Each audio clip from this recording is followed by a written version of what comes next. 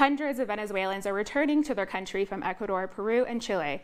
They're going back thanks to the Venezuelan government's Return to the Homeland program. Almost 200 people are returning from Peru and at least 130 from Ecuador. According to the Venezuelan government, at least 13,000 people have returned home since the program began in August 2018. These plans helps a lot of Venezuelans like me because people who have left the country have found difficulties with finding jobs and with visa procedures. Sometimes people don't want to hire us Venezuelans, so we have also problems with that. This plan is good because it makes it easier for the people who want to return like us to go back home for free. I'm going back because my son is there. I'm going back with my daughter-in-law and my 3 grandchildren. My son got a job in Venezuela, and now we are going to reunite there.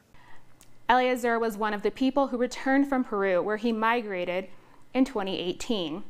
He decided to go back to his family after spending his time working more than 12 hours a day in different jobs. Now he's a music teacher and says that he hopes his work can contribute to build a better future in his country. There are many Venezuelans in Peru, and most of us were in Lima. There were some jobs for us, but very limited. The things my children say to me, such as "Hi Dad," "Morning," "Good night," and "How was school today?" they are all invaluable, more valuable than anything I have bought them.